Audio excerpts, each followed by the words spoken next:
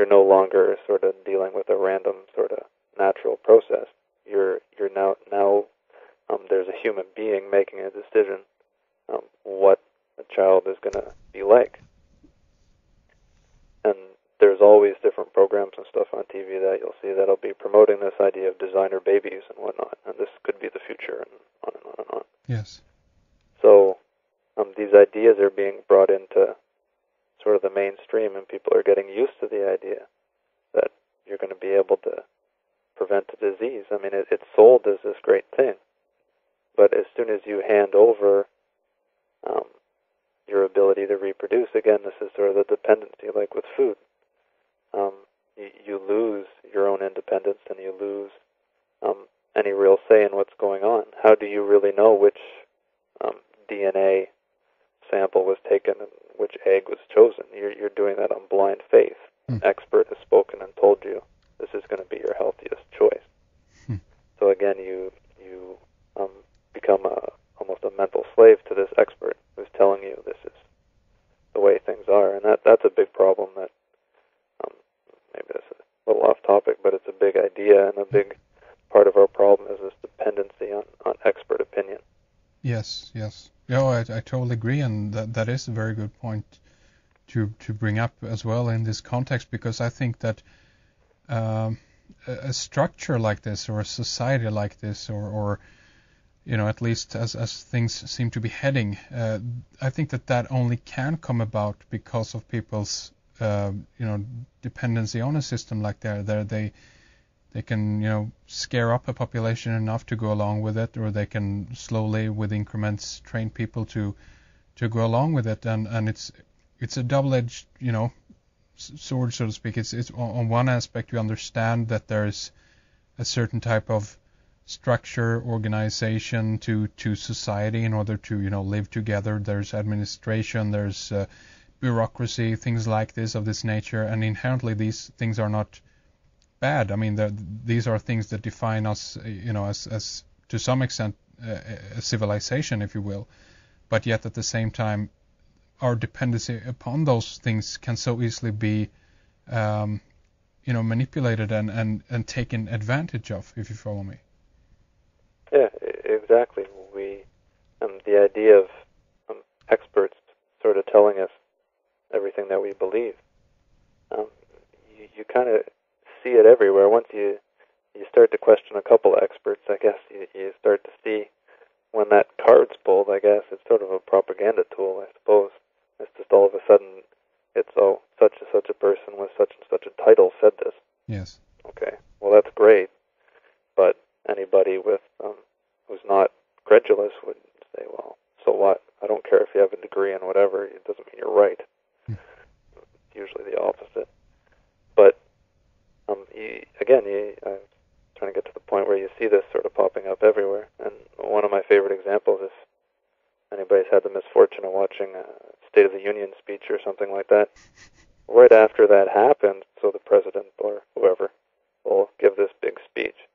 The minute that ends, they have experts telling you what you just heard. Yeah, that's right. Interpret what you just heard. Yeah.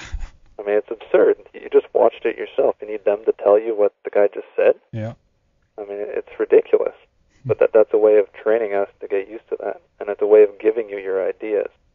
So instead of you watching someone give a speech and interpreting it yourself and saying, well, why did he say that, or what did he really mean by that, and actually thinking about it, these usually, if not always, they give you this sort of dialectic. There's this left wing and this right wing guy. And they will tell you what you're supposed to get from that speech. Yes. They'll tell you what your opinions are.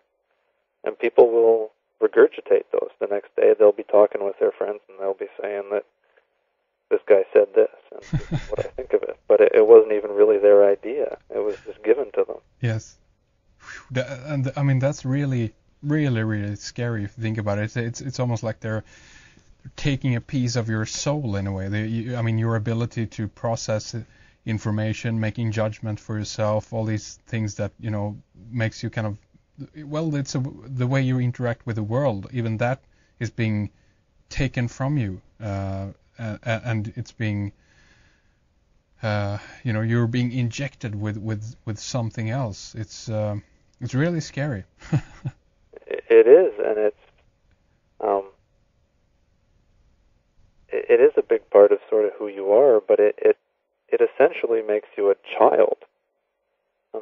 You lose your critical thought and your own judgment, and that's part of growing as an adult and developing some wisdom and some understanding of what's going on around you.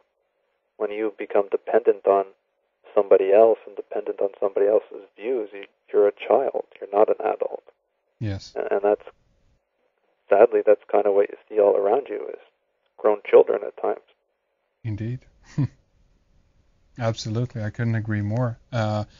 And I mean that's where all of the, I mean, we began this program and asking a little bit what's wrong with the world, basically. and this is, I feel, a key piece of that puzzle, that we are on this planet, we're things could be wonderful here, things could be great, yet we have ended up in this situation where we're being trained in school and managed in different ways and back and forth in order to give this privilege, I guess, to a few, what they would term chosen ones. They've set the structure of society up, and now they're harvesting the fruits of that, so to speak. And yet at the same time, all of this comes about because people are not, either they're scared to take responsibility for their own lives, or unfortunately they could just be so indoctrinated from day one that they never kind of experience this, or never kind of develops the urge to think for themselves, and that's the downside of this, of course. That many people are, I mean, they are behaving like sheeple, as you say. They are children, and yet they wouldn't be if they were just allowed to get the opportunity to grow as a normal, human being. That's how I feel. I agree. It's tragic to see, because there is so much potential within the human being, or the human species really as a whole, and we have so much potential to do so many wonderful things. But again, you look around and the state that we're in is kind of sad.